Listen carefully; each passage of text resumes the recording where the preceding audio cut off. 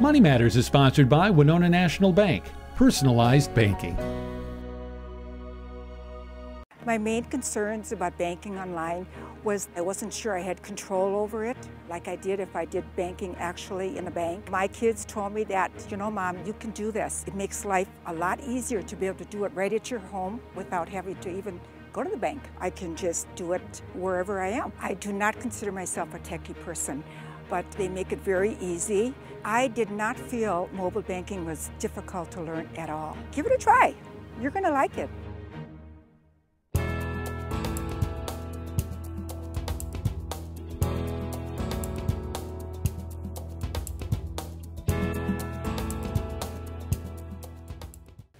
We seem to be constantly bombarded with messages to go online to get our free credit score.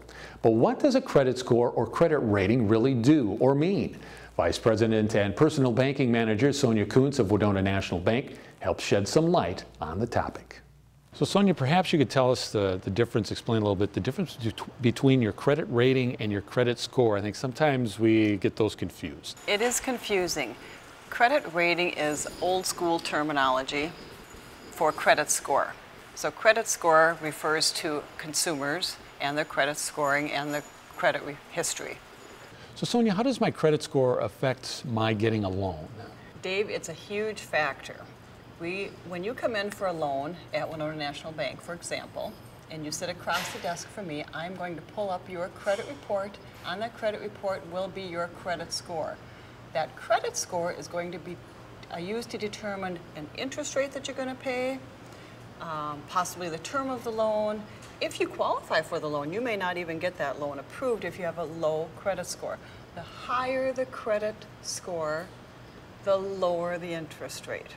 What are some of the things that determine what our credit score is? There are several factors that go into your credit score.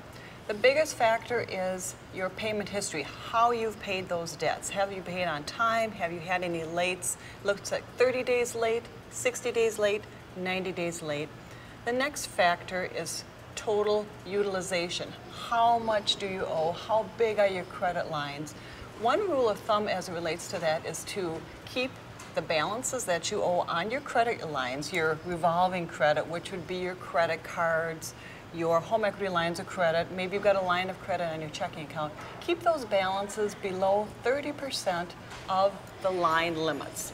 That will improve your credit score or keep it good. If you're higher, it can lower your credit rating. Other things that go into that credit score would be the length of credit history you've had. How long have you had history?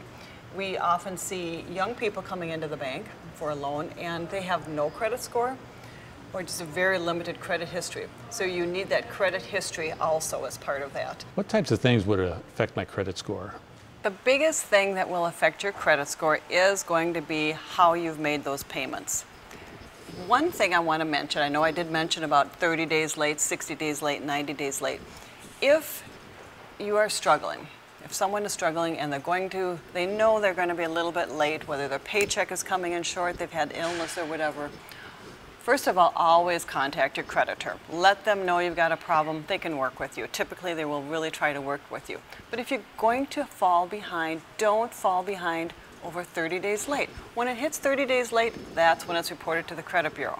If you're 10 days late or 15 days late, yes, you might have a late fee, but it's not reported to the credit bureau. So payment history is the biggest factor. So we get our report and we take a look at it and our score is not quite what we would like it to be. What are some ideas, what are some things that we can do to build that credit score back up? Best suggestion, pay your payments on time going forward. Don't fall behind whatsoever. Another suggestion, if you've got large balances on your credit cards or your lines of credit, reduce those. Get those down to less than 30% of the line amount. Another suggestion, don't apply for unnecessary credit. If you don't need it, don't apply for it. And one other suggestion, to rebuild credit a little faster, save up $500. As little as $500, put it into your bank account here at Winona National, whatever bank you bank at, and then come into the bank and use that as collateral. You can borrow against that.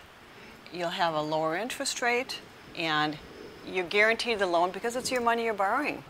Well, Sonia, thank you so much for helping us better understand what our credit score is and how we can fix that if our credit isn't as great as we'd like it to be.